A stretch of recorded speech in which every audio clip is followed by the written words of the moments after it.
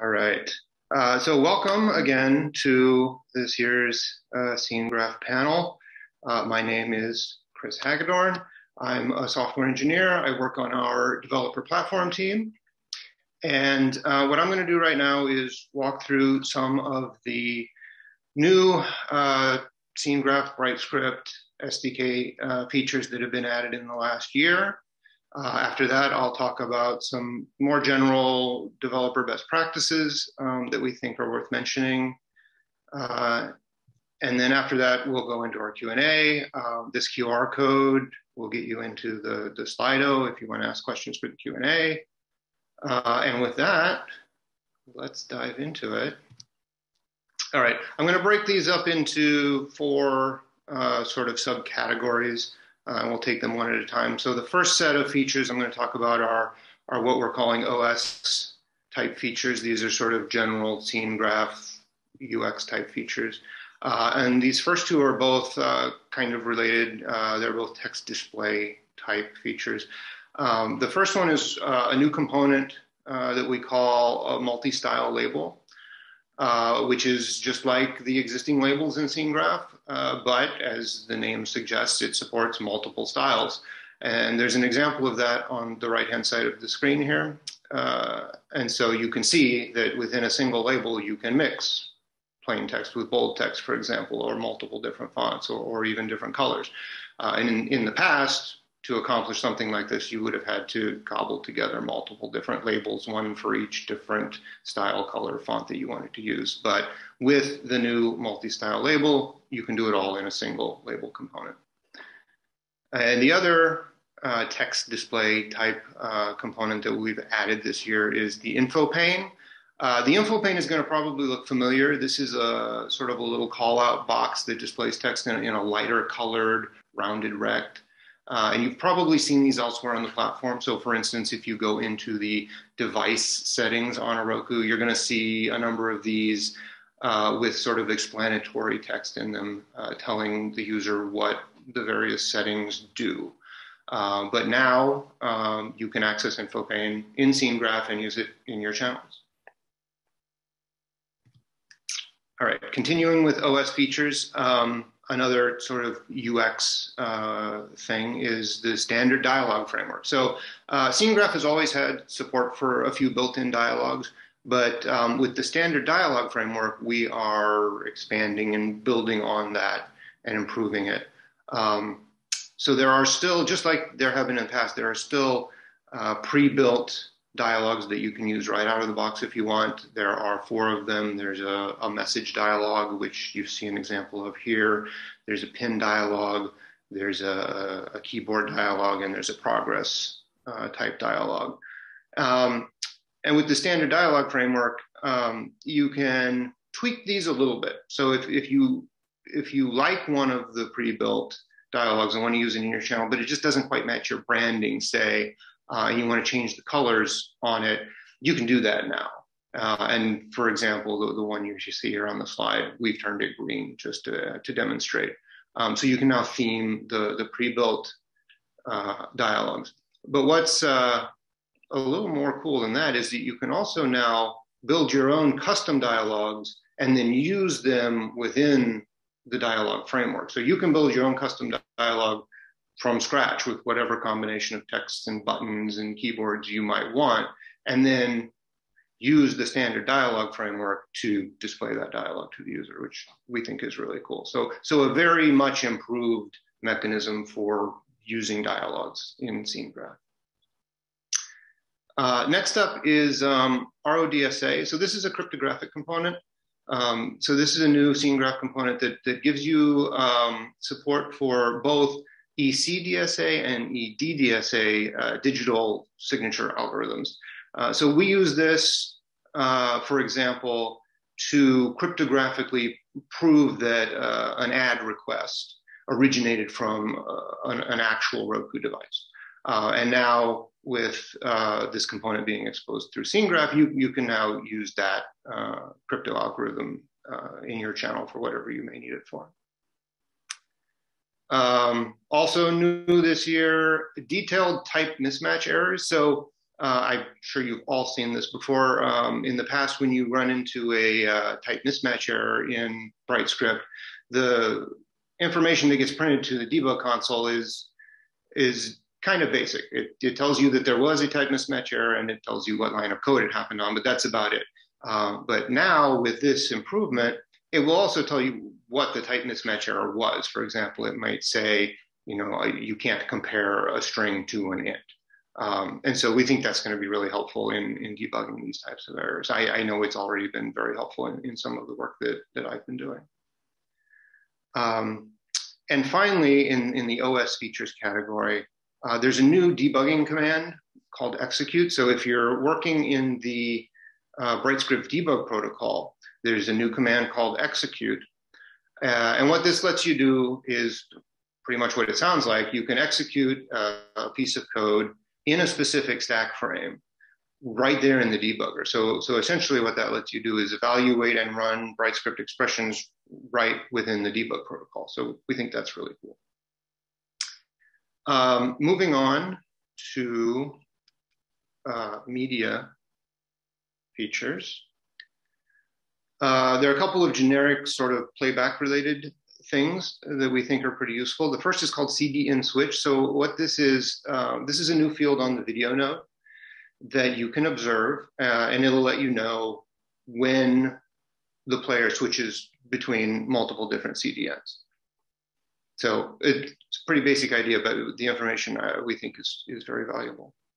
Another sort of similar general playback event feature that's new this year is HDR mode. So this is a new chunk of information that comes back with the stream segment info events. So the stream segment info event has existed for a while, but now after this change, that event will include an HDR mode field that lets you know not only whether or not streaming is happening in HDR, but also if it is, what flavor of HDR. So just a few of the examples of values that field might have are SDR, HDR10, Dolby Vision, and there are others. So it's not just a simple yes, no, am I in HDR? It will let you know what type of HDR.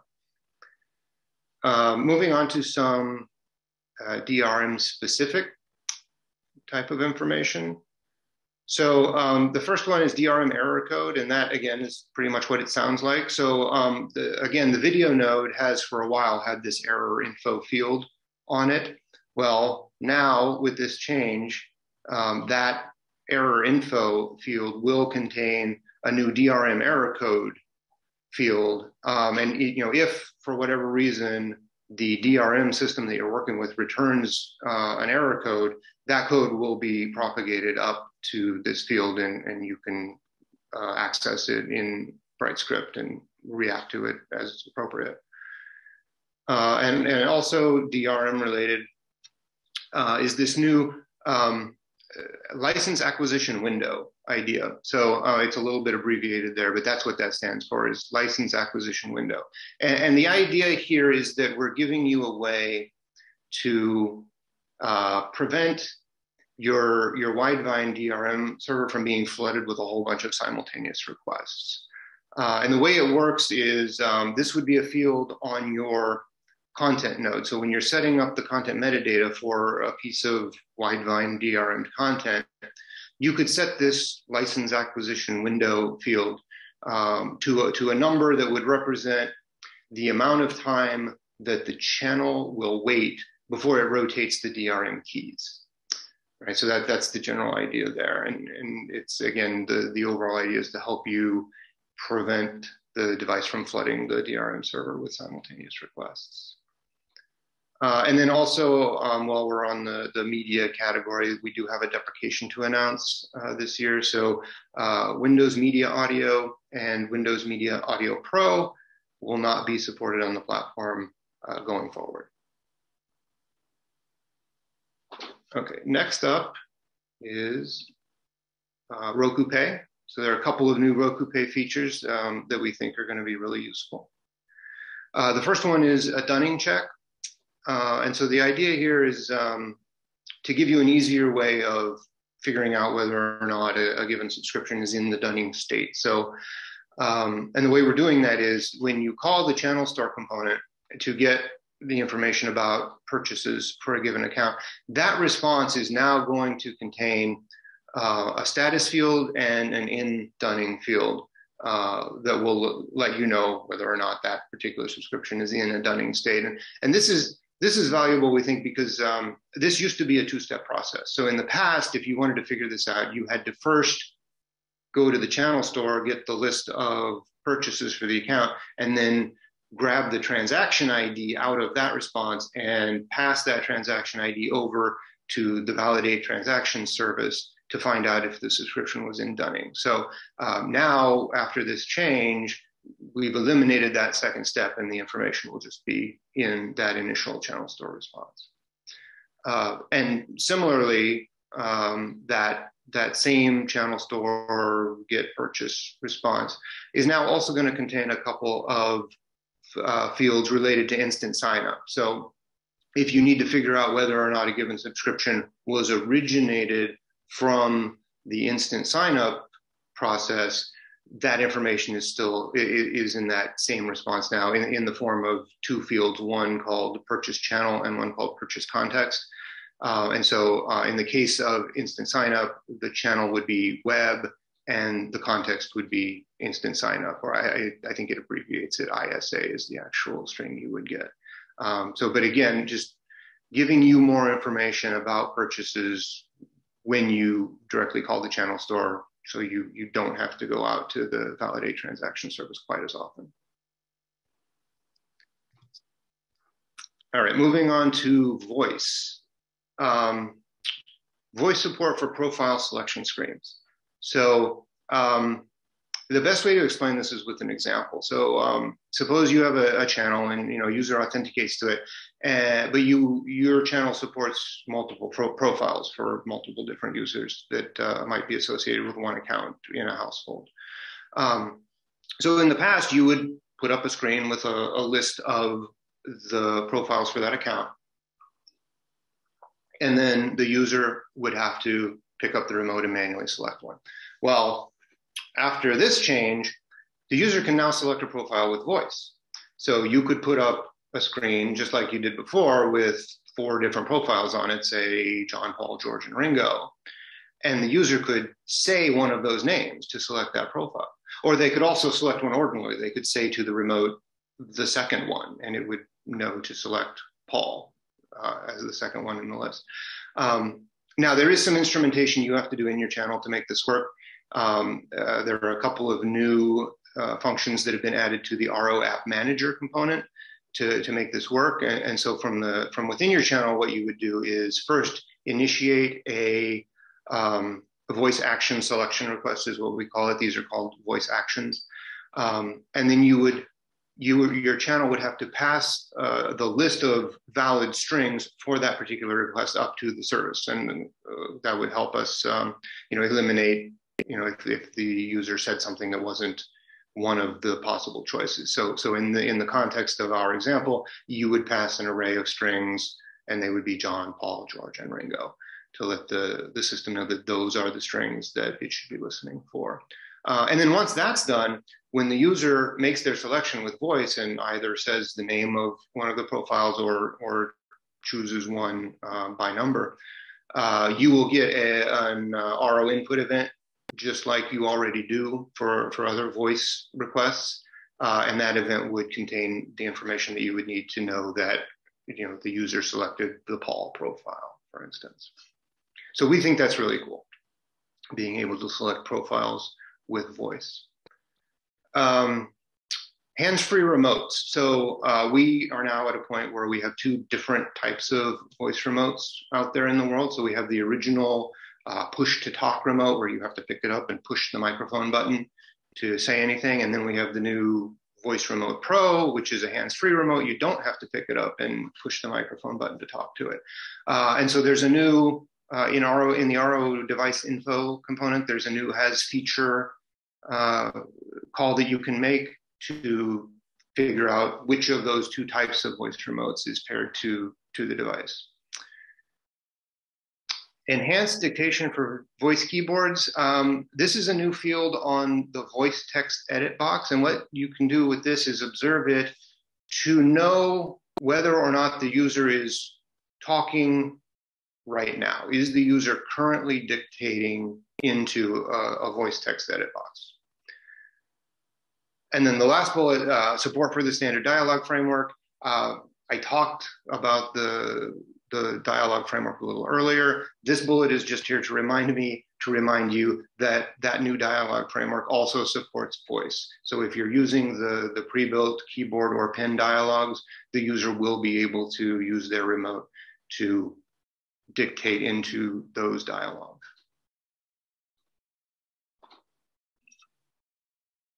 All right, moving on to some best practices. Some of these are maybe going to seem a little simple and obvious to some of you, and others maybe not, but we think they're worth repeating anyway. On this first slide, I'm going to talk about some of our developer tools. This is not an exhaustive list, so there's a URL there for our DevTools website. I strongly encourage you to go there and check out all of the tools. I'm going to talk briefly about 3 of them right now. The first is the Stream Tester tool. So this is a super useful tool that you can use to validate and debug playback of your streams without actually having to play them in a channel on a device. So you take the Stream Tester tool, you plug in the information about your stream, and it will tell you whether or not that stream will play on a Roku. And if not, it will give you some information about why not. So that's super useful. Next up is Rail. This is the Roku Advanced Layout Editor. And this is another really cool tool that will help you troubleshoot the on-screen UX that you're building in SceneGraph. So all of the sort of nodes and components that you have to put together to build a full screen UX, this tool is super helpful for understanding not only how all those bits and pieces fit together within your channel, but also troubleshooting any problems you may run into with how they interact with each other. So Rail, another very cool tool. And finally, testing automation. I don't think I need to go into too much detail here because you just saw an example of it in the previous session. But this is a tool that lets you write and execute test cases automatically for testing really anything you want to test.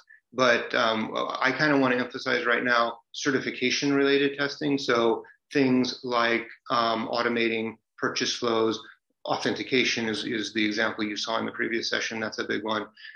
Performance exercises, deep linking is a very important one. And other things that will help you make sure that your channel will pass certification before you actually submit it and have us go through the certification process. So that's 3 of our developer tools, very useful stuff, but really do go to the website and check out all of them. They are all super useful. And finally, a handful of more general developer best practices. Number 1, I'm calling this the memory management bullet. Keeping track of nodes is part of it and probably the biggest part of it, especially content nodes, but memory management in general is just important to keep track of. So, in your channel, you've got a bunch of different pieces of content, and when you're going around and building the content nodes for that content, it's just very important to keep track of them and not create duplicates. Be sure to dispose of ones that you're not using or that you've finished using, just so that you keep the number of nodes that are active in memory at any given time to a minimum. And that's especially important on some of our less powerful devices, which I'm going to talk about a little more in a minute.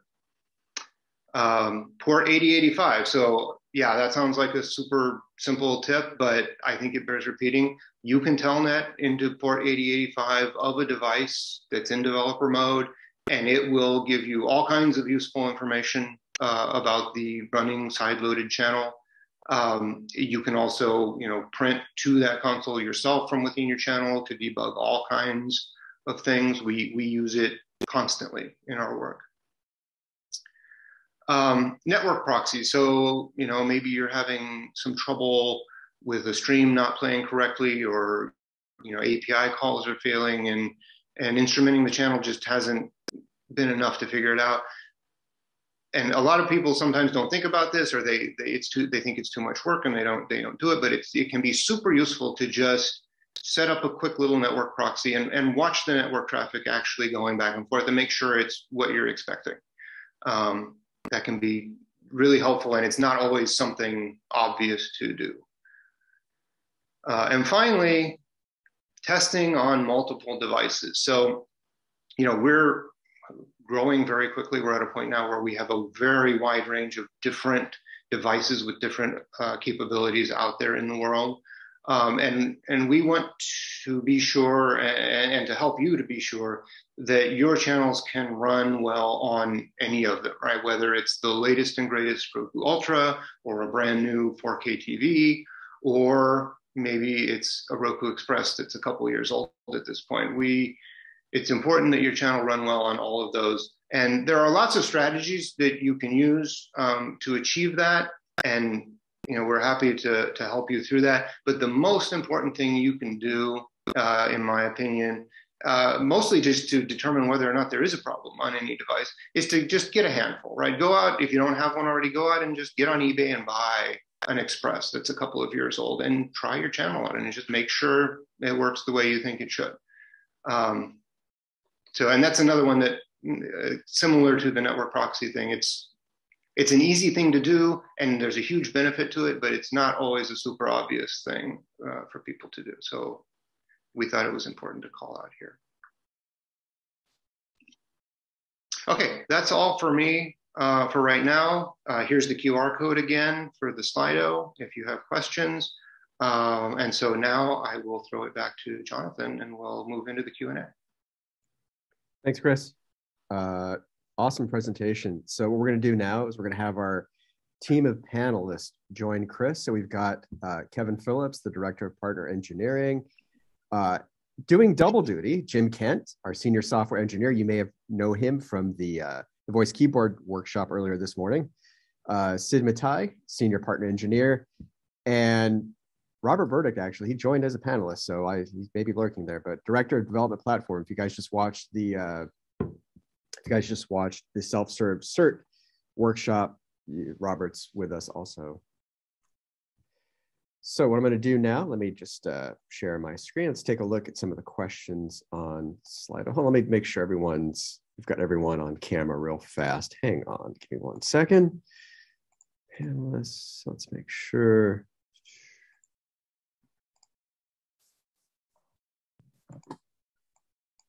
One second.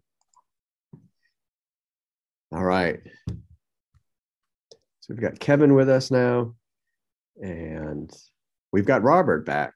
And let's just get, and we have Sid. We've got Sid. We've got the whole team now. That is awesome. All right. So let me share my screen. Let's take a look at the Slido board, see what questions we have. Remember, please use Slido to ask your questions. And then if we need any clarification on your questions, we will ask you to use the raise hand feature. So let me just go ahead and put this in full screen. Let us see what we've got.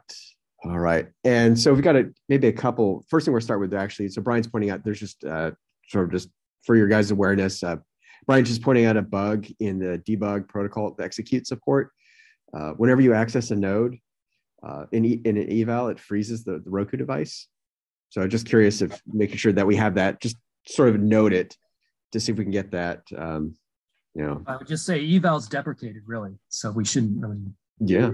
Eval's not a valid code path. Yeah, I think I think you know what he means, though. We do have a sort of a live compile style feature in the debug protocol, the execute command. And it's a known bug. We are looking into it. Cool. All right. More of a feature request. Any potential for Roku adding developer options to help facilitate using a proxy via the device? Well, I would say we've talked about that many times before, and I don't see anything coming in the short term. It is on our radar of the request, though. Right.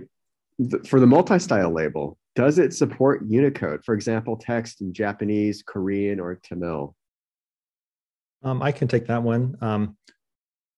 Currently, Roku OS doesn't support these languages, so our built-in fonts don't have those characters in them. But if you use the multi-style label, you can supply your own TrueType file. And if you do that, it should work if you use Unicode, Unicode characters that are that appear in that font definition. Okay. Great. I would add to that too. If you also want to use a font for the media player, that's going to require working with, partner engineering to get auth tokens to allow that.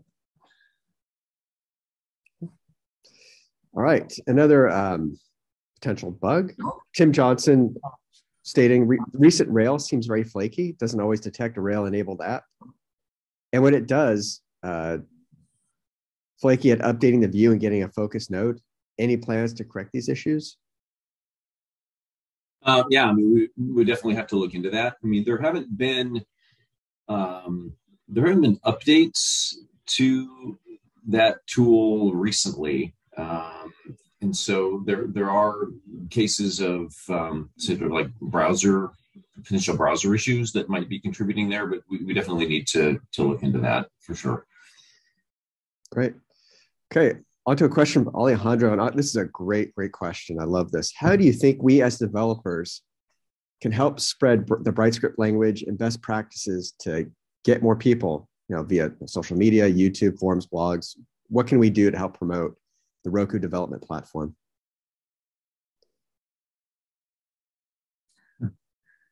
Well, I'll throw some ideas out there. Maybe I mean, it'd be great to have a lot of community support. So anything you can do to promote development on the platform is great. I would say too, if you want some help, reach out to Jonathan and Tom Charles, and perhaps Roku could help evangelize things for events in your area.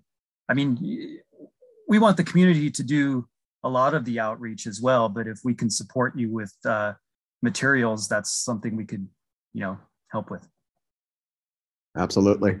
Definitely. We're here to help. So if you guys have anything, just, Tom or I, we can definitely help you guys out.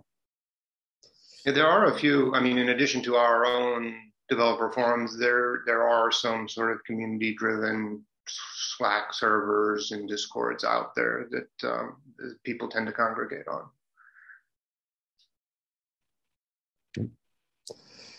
Okay, question from Brian. You mentioned content nodes specifically for memory use. Do they use more memory than other nodes?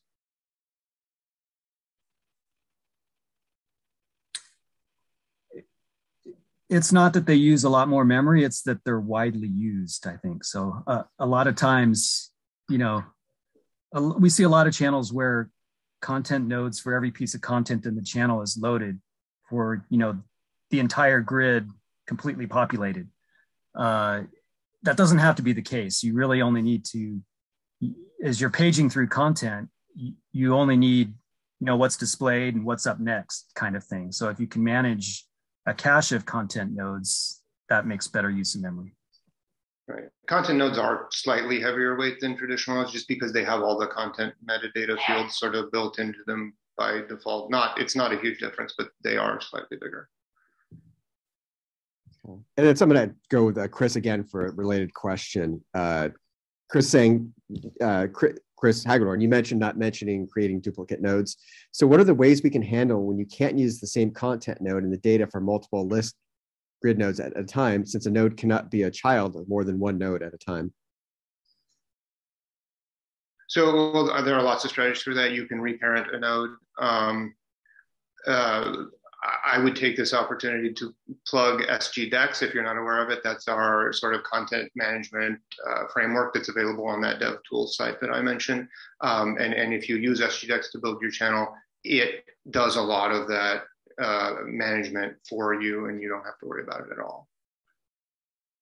Good. Are there plans to support more shapes like circles or triangles in renderable nodes? I can't comment on future plans But I will say that generally you'll get really good results if you use bitmaps for the circles and the triangles. You'll get really nicely anti-alias edges because of the way the rendering hardware treats the alpha pixels on the edges. Good. Which devices, low end, mid end, high end, do you recommend for doing testing before submitting or while developing a new channel? Which device is a must have for our test stack? My go-to today is a Cooper for like day-to-day development, but I always make sure to test on an older device like an Express or even a Littlefield before I submit anything. Another good one to have is an Amarillo 4K, as it is the one used for certification, or a lot of certification is done through the Amarillo 4K. Yeah, so definitely you want to check the cert requirements, because in there it states that the Amarillo 1080 and the other another device that's escaping me at the time, but it has the requirements for which devices that your channels have to pass on. So definitely check the cert requirements, and those two devices for sure have to be in your suite. The lowest end officially supported devices are Tyler and Sugarland. So that Tyler's the worst case. So if your channel runs well on a Tyler, it should run well everywhere pretty much. And the reason they're bringing up Amarillo 4K is all the performance requirements are measured on that device. So important to run your performance cert requirements tests against that. Yep. All right. I think for Marcel, this is a question I'm guessing is probably related to a voice keyboard, maybe. We have a way to force the bump sound instead of navigate sound when we set handled equals true. The scenario is that I want to stop the processing of the key press on the nodes chain because that is the end of the navigation.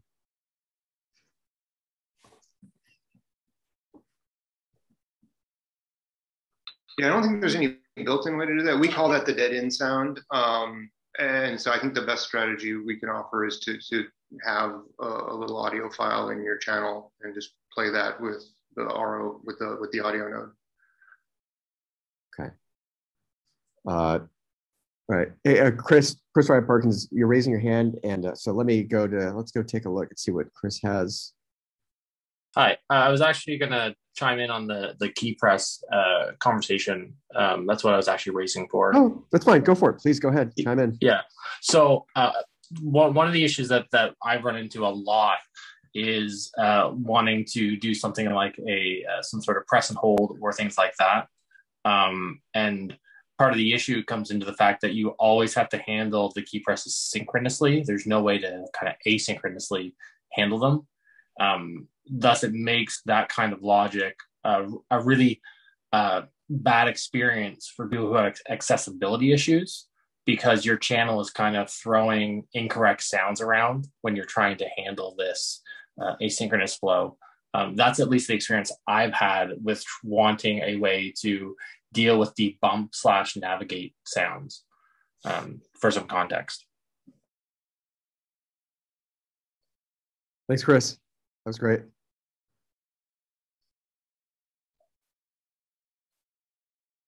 Okay, let's go back here. Oops. Just give me 1 second. I'll go back to full screen mode on this. We'll continue to forge on in our questions here. Let's see. All right, for Morgan, does the execute command execute in the current frame? So that way you could access the current scene graph objects. Yeah, it should. And again, with the exception of the bug that we mentioned, where if you're referencing objects outside of that thread, you might run into this bug. But short answer is yes, and the execute bug is being investigated. Okay. And I can take the next one too. Yep, I was going to say, speaking of bugs, go ahead. Yeah, the stream tester being broken. So there are known issues in the browser versions. I mean, there have been some security changes and access changes in things like Chrome, like around cross-domain references. So like actually doing some things from the browser to the device that we're also looking into.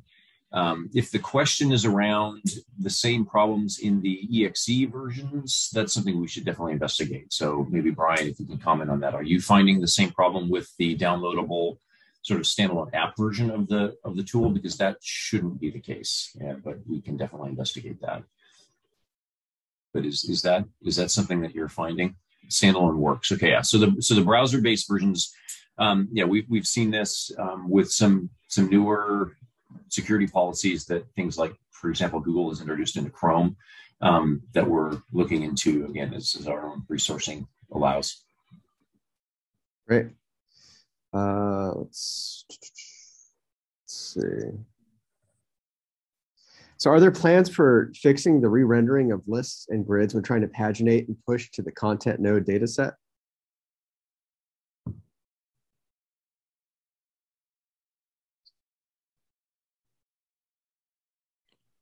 I'm not sure exactly what you're asking. When the content model changes for a list or grid, it's always going to re-render. But if you're paginating stuff that's off screen, it shouldn't look any different. You shouldn't notice the re-render. It'll just look the same. So, yeah. So Chris, do you want to expand on your question? Yeah, I can expand on that. So essentially the issue that we're having is even if you've got a fairly small screen as far as data sets concerned, the renderers may be highly complex. And if all you've done is push a single item into the list or removed a single item from the list, it causes a redraw of every single item component. And it's a huge hit on, basically it's a huge render blocking issue. So it makes paginating while scrolling and other things like that very, very difficult to do it in a fluid manner. This is a very common issue I run into with the row list and grids, to the point where we're actively looking at writing our own solution to get around these problems. All right. So the issue is probably not that the list and grid re-renders, it's that the scripts in your custom grid items are running each time. Well, every single component is being destroyed and recreated, and we've confirmed that the inits are running on all of them. Yeah, we would need to probably look at what you're doing. Chris Hagedorn, do you have any thoughts on that? Only to confirm that we've seen similar things. So if you have a row list, for example, that you're adding pages onto the end of, if you add a page as the user is scrolling, say they're holding down the D-pad button to scroll through that row, when you add a new thing to that row, the scrolling sort of stalls and they have to let go of the button and press it again to get going again. That behavior I have seen. Okay. All right. We will move on. Okay, here's a fun one. So we've seen some speakers today using capture cards to view the Roku display on their local machines. Is Roku ever going to create a virtual machine to allow developers to develop on a computer without the need of a capture card and a Roku device?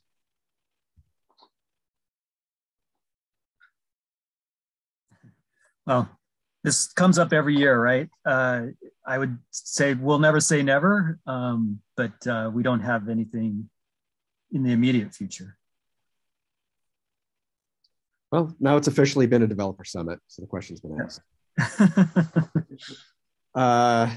Let's see. So, Chris, again, are there plans to fix the re-rendering of lists and grids when trying to paginate and push? Oh, I already asked that one. Yeah, so, we did that. Yeah, so let's make sure I close those out next time. All right. Any chance of supporting multiple playback using the Roku video node? Recently, I was looking to have more than one preview playback at a time, but it's not currently possible. Yeah, so we would recommend more like the pre-buffer behavior. There's only one decoder on all our current platforms. That may not always be the case. We may come out with new hardware that has multiple decoders. But we do offer the ability to pre-buffer. So you can do some client-side stitching of things and pre-buffer like the next ad, say, and get that ready to render immediately when you switch over. So you're basically creating a playlist. You create a playlist of different stream URLs and you pre-buffer the next item in the list.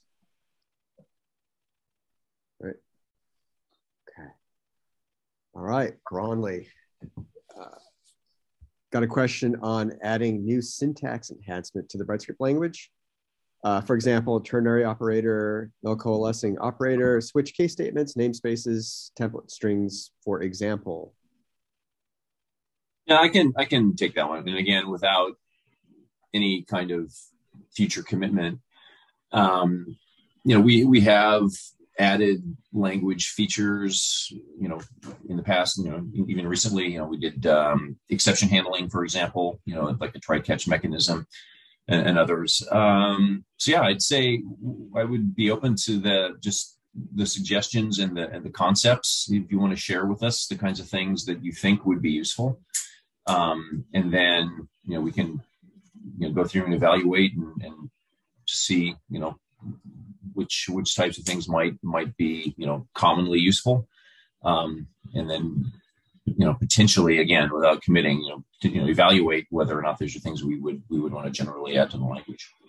So if you want to share a list, certainly share a list with, Jonathan, for example. That would be a good first start. And Bronley, so I think Bronley, you want to add on to that. So no, somebody in the comments had said that I might need to elaborate, but I think Robert touched everything well. There's not really much to share other than, I guess, you said to share with Jonathan. So that's a good path forward. So we can do that. Thanks. Absolutely. All right. Let's see. In lower memory devices, some apps fail, but in higher memory devices, they work fine. Is there a way to fix or look up for a developer while developing a channel? I'm not sure I understand that second part, but yeah, the best way to discover them is just to actually try it on a low-end device. In terms of fixing them, we usually recommend a strategy we call graceful degradation, which could be lots of different things. It could be using lower res images so that you don't use up as much texture memory on those lower end devices. It could be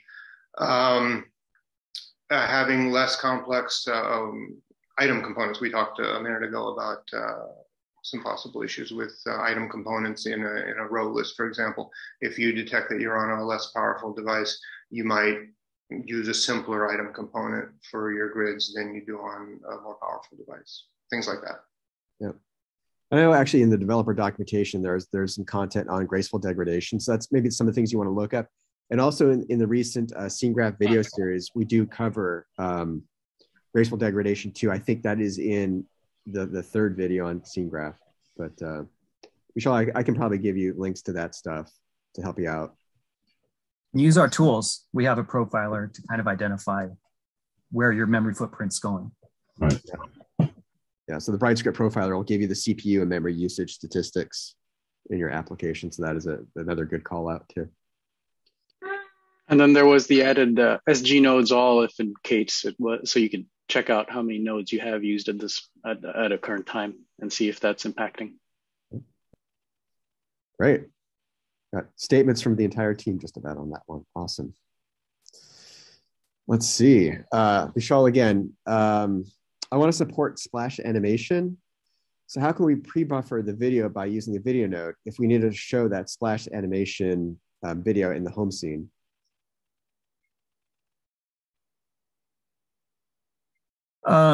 So you can do a splash animation. I assume your splash animation is just something you're rendering. And if so, that can go on simultaneously to the pre-buffer. So as you're pre-buffering in the background, you could be animating something on the graphics plane. Cool.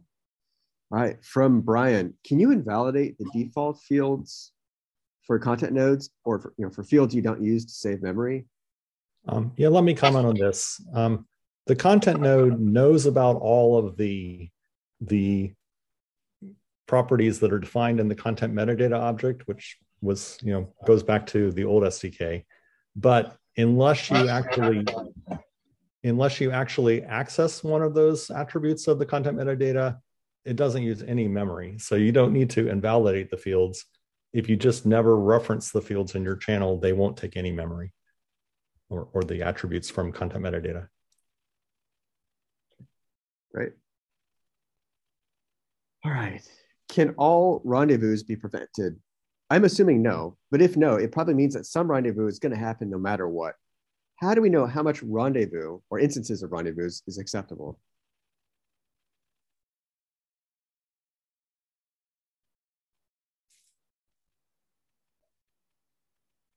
Well, I guess I can start it off. I would say that you're definitely going to have some rendezvous, because if you're going to have multiple threads going, you're going to need to communicate to the render thread. So it's not that you're going to eliminate them all, but you do want to reduce them. And we do have tools to measure how many rendezvous are happening, so you can, go with measuring first. We also have some sample apps for standard best practices, things like having a long-lived worker thread that does things and does a lot of the work, and really only communicate through jobs and status of jobs, and have those be the rendezvous, and have the actual work be independent of the other threads. Right. And there are some mechanisms for batching rendezvous. So you can set up several fields and have it only do one rendezvous. Things like that. It's all in the documentation. But yes, you're always going to probably have some rendezvous, because you're not going to want to do everything in your render thread. Good stuff. Any chance to get man-in-the-middle proxy support on side-loaded channels? Well, I think that was asked earlier, but yeah, that's the reason we don't have the proxy support, is for security reasons. We're really not allowing that.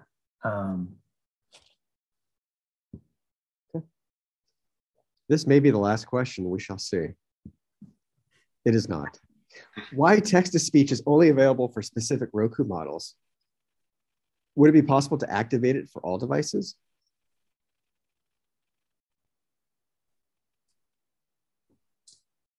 I think probably it just comes down to the capabilities of the hardware, and so likely not for all devices.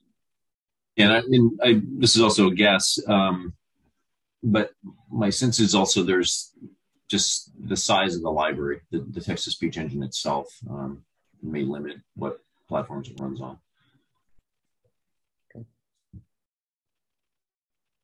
Will we be able to use a video or animated GIF for the launch splash screen without having that intermediate backflash?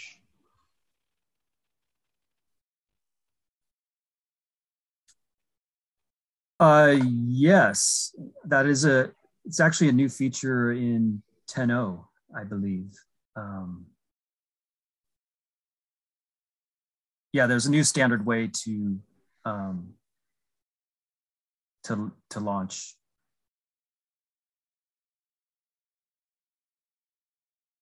Okay.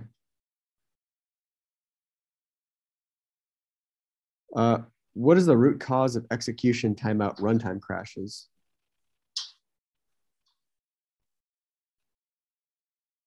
I think there can be a lot of different causes of that. One that we see a lot of times is that can be caused by a rendezvous that gets blocked and times out.